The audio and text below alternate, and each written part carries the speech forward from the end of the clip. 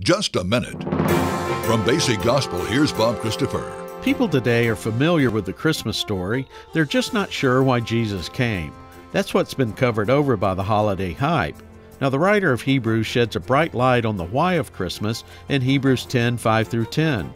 He starts, when Christ came into the world.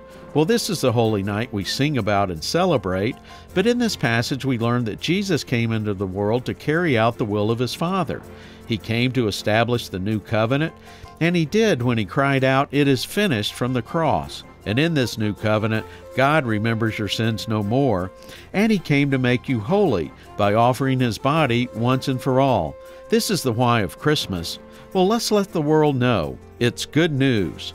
I'm Bob Christopher, and that's Just a Minute. For more information to help you grow in God's love and grace, visit basicgospel.net. That's basicgospel.net.